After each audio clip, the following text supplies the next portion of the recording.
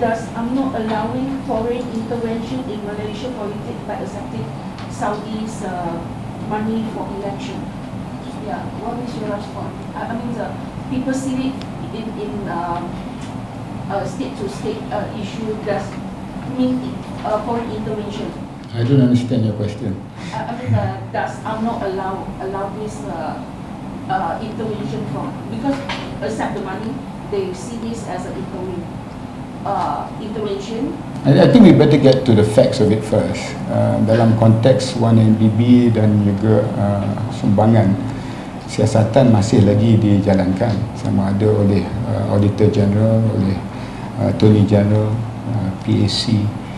Jadi sebelum kita nak buat apa-apa rumusan atau pendirian, lebih-lebih lagi pendirian parti, kita mesti mencari apa dia fakta dulu. Dan saya dah nyatakan dahulu dalam perkara ini, kalau 1MDB kita kena pastikan ada rasionalisasi yang dapat diselesaikan hutangan dan bebanan MDB. Keduanya mesti ada accountability.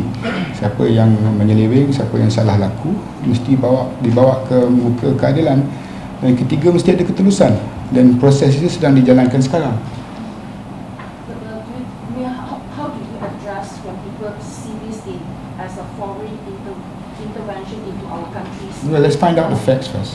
I'll stick to that when it happens, because the facts are still very fluid, and there have been investigations by not only our agencies but also from other agencies outside there. So I think we'd be jumping the gun to see otherwise.